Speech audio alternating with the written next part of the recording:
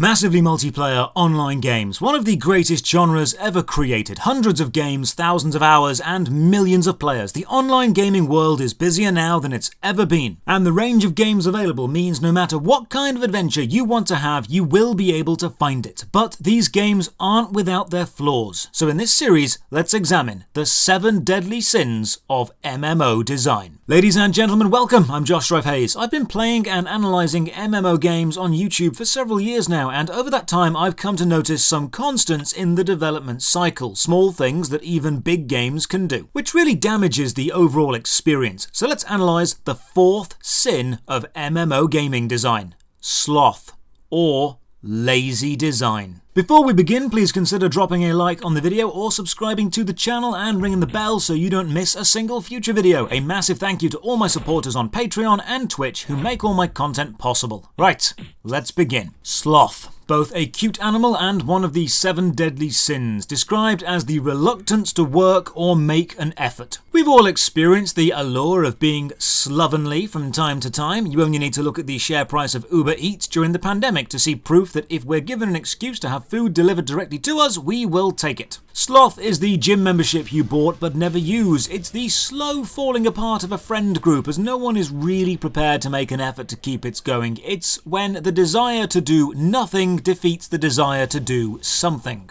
So how do we relate this to MMO design? Well, the sin of sloth is all about not being bothered to do anything, not putting effort in. So from a design perspective, this would relate to the visual, audio, or mechanical choices that games make that are uninspired, safe to the point of being forgetful, and generic. The ones that require no effort to actually think up, or the game mechanics which artificially inflate how long their game is because they can't be bothered to actually design anything else to fill the time. Sloth within MMO design, to me, covers the following: palette-swapped assets to show progression, an uninspired journey through predictable places, numerical increases without mechanical changes, and the absolute worst, time gating the content. So let's examine these. Now stick with me because the first 3 may be somewhat understandable due to the constraints of the genre, and I will explain the pros to them, but the last one is just unforgivable. First up, palette swapping. This is a time-saving feature in many mediums of design. The palette is the collection of colours that you're working with. Forests use mainly greens, swamps are all murky browns, and the sky is usually blue. So when you design an enemy, you will have a palette of colours for the enemy. Let's say you're making a goblin and you give them brown armour. Now, how could you create an entirely new enemy, a completely new experience for the player without taking up any developer's time?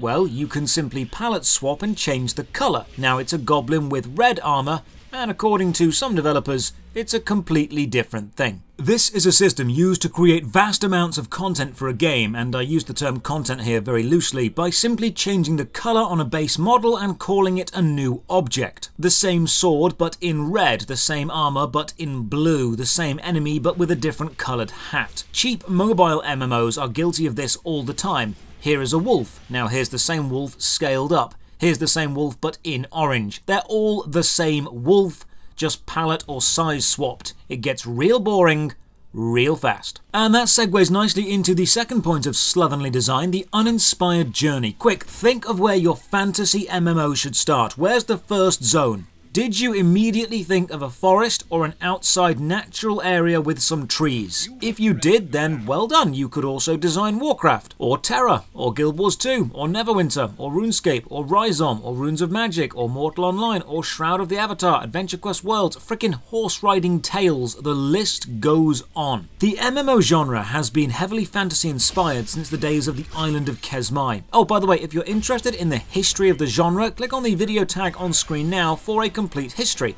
And while fantasy is an extremely varied genre, there are some predictable tropes, and the low-level starting zone is always a forest or a quiet shire. Fantasy and sci-fi, 2 of these settings used most frequently in MMO games, give the creator infinite scope to create a magical world of their dreams. They have complete authority to design anything, and so many of them go to forest. Now, the mechanical design elements we'll get to, but Sloth for design is based around the idea that designers or artists are unwilling to do any work to create anything unique, and so instead take aspects of what already exist and is an established part of the genre and puts the pieces together in a new way. Maybe your forest has zombies in it. Maybe your forest has big spiders. It's still a forest. Palette swapping and uninspired locations are both superficial choices, however. The third problem is a mechanical problem. Numerical advances without mechanical changes. That means, is the game marking your progress by making the health of enemies go up, your attack damage go up, or the amount of experience you need to get go up without actually changing anything mechanical? Are your attacks still working in the same way, and are your enemies still reacting in the same way, just with bigger numbers? Seeing big numbers in games is great. I love seeing damage numbers on stuff. It makes me happy to see high hits, but this is a test I often perform. If I turn those numbers off, and I have to focus only on the moment-to-moment experience of combat, or the gathering, or the leveling process, am I still enjoying the experience? If the base primal joy of seeing a bar fill up is removed, does the game still have enjoyable gameplay? Are the mechanics changing, and are things being added as I play more? This is also the Sloth truth behind the go kill X quests or go collect X amount of quests, numerical increases without mechanical changes. There's no actual difference between killing one boar and killing 100 boars, it's just the same thing 100 times, so remove the numbers and the experience bar filling up and the need to kill 100, and if the actual process of killing the boar is fun, then great, it's a good game mechanic. But if you're only doing it to make the number go higher because the game told you to, the developers will be fully aware of this. They will know the moment-to-moment gameplay is not strong enough by itself, which is why they need to add a tracker to keep you doing it. But you know what? I can forgive those three elements. Yes, palette swapping is a lazy way to create extra content, but I can understand why it exists within such a pressure-driven industry, and when you've made an awesome model, you want to show it off as many times as you can. I can understand the desire to start in a forest, because to a brand new player, and not the jaded veterans, this wouldn't matter. It's the first experience they have of it. It's still new and shiny to them. Plus, it's a trope for a reason. It gives a familiar and understandable place to begin, and grounds your adventure in reality, which then serves to enhance the magical fantasy once things really get going. I can even understand the trope of journeying to the king and going on quests because it's been kept in because players like that. I can even forgive the numerical advances without mechanical changes because MMORPG players have long been known to have addictive personalities, and we just gosh darn love watching some little numbers get bigger. It's a way of padding out content, and if you're a completionist, then the process can be fun because you know you are working toward a trackable goal, so I can even forgive that element because it's so ingrained in the genre by now.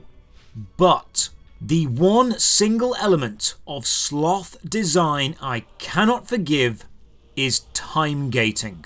The process of reducing or straight up capping the amount of progress a player can make within a given time frame. Let's say you're playing Neverwinter and you're making some great progress in the Dread Ring campaign, only to be told, you've done all you can do today, come back tomorrow. And then you realise finishing this campaign will take 30 full days because of the daily limits. Or you're grinding boss kills in Terror, but you realise you're limited on how many dungeon runs you can actually do per day. The purpose of time gating is twofold. Firstly, it serves to prevent the player from blowing through all the content in a single session, which we know many players would be able to do. Then they'd take to the forums and complain about how there was nothing to do. Secondly, and much more insidiously, it forces the player to form a habit, and habitual players are much more profitable for companies. There's a reason you get daily login rewards, because players who only play for a few hours a day have been shown to be more likely to spend money than players who blitz through everything in a solid week and never return. How many times have you decided to resubscribe to Warcraft and blitz the new expansion and then unsub, only to find you can't actually do that, and completing everything in this expansion is going to take at least a few months due to time gating. It's designed that way. It's in the game's best interests to prevent you from enjoying it too quickly. The reason I hate this is because it's something only the MMO genre does. You cannot read a limited amount of pages of a book per day. You cannot only progress so far through a single player game in a week. You cannot only watch a certain amount of a movie within a certain amount of time. Imagine sitting down to a tabletop game like Magic the Gathering, Warhammer or chess, and after 30 minutes having your opponent say, right, that's all we're allowed today, come back tomorrow for more game. Time gating is a tool, a design tool used by companies to prevent you from playing the game you enjoy, because if you play it too much and enjoy it too quickly, you will be more likely to finish it quickly, leave and go and play another game. Because the horrible reality is, they haven't actually designed that much game for you to play. The reason I consider time gating the sin of sloth is because it only exists because the developers know there is very little else to keep you playing beyond the allure of, you've almost done this, keep coming back every day for the next few days. It's negative design. It's holding content back from you and stretching it out precisely because there is nothing else there. Time gating is the act of limiting your player's enjoyment per day because it is only by limiting it that you're able to stretch out the content over several weeks. Sloth is being forced upon the players because the players cannot actually put the effort in even if they wanted to. If you're playing a game and you hit a time gate, ask yourself, why is this in the game? Is it to increase my enjoyment? Is it the best experience it could be? Is this actively improving how much fun I am having? Or is it in the game simply to make me come back tomorrow and turn the game from a fun, enjoyable experience at my pace into a habit of the designer's pace? One very annoying reason for this is when you log in, you often have to go through a login page and are also greeted with advertisements for the game's in-game shop when you arrive in the world. These cash shop adverts often show up at the start of your session and not halfway through, because if they did, players would get annoyed and leave the game. So the developers have a vested interest in making you go through the login process as many times as possible so they can show you as many shop adverts as possible. This is why in Neverwinter each character is time gated but the account as a whole is not, so when you change characters they can load up another shop overlay advert. Time gating is preventing players from enjoying your game because you know if they weren't gated, they'd plow through it in a few days and be left wondering where the hell the actual game is. It would then dawn on most players how little content there actually is in the game. This system actively punishes people for playing the game. Players will hit a wall and be told, no more game, come back tomorrow. This is demotivating for hardcore players who have lots of free time and want to play more. And it's demotivating for casual players who know if they miss a few days, they are now so far behind on progress and they cannot grind for a day or two to catch up. This system values nobody and is only focused on manipulating the players into becoming daily addicts. I cannot stand this process because not only is it mechanically boring, it's almost offensively protective. The game company is making a choice for you. You cannot play anymore. That is it. You have had enough fun today and you must stop. You've been sitting at the computer long enough. No more progress today. Go and do something else. I mean, RuneScape warns you when you've been playing for 6 hours, but at least they let you keep playing. If you include time gating in your game because you can't be bothered to actually design enough game to keep players engaged, or you want to turn the game player experience from a fun time at the player's choice to a daily chore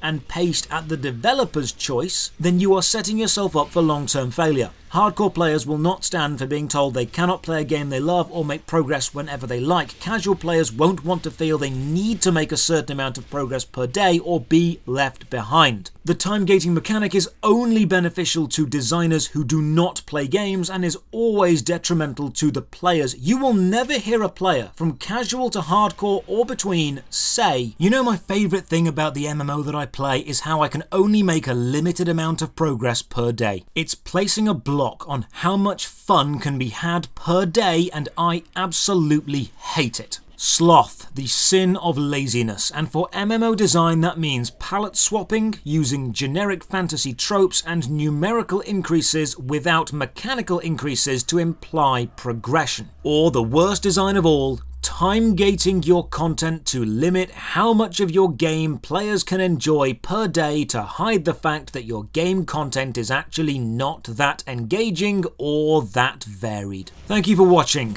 Another huge thank you to my supporters on Patreon and Twitch who make all my content possible, and if you're enjoying the series you can support the Patreon from only £1 a month, or come chat to me live on Twitch or join the Discord. Links are all in the description below. Cheers for your time, and as always, have a great day.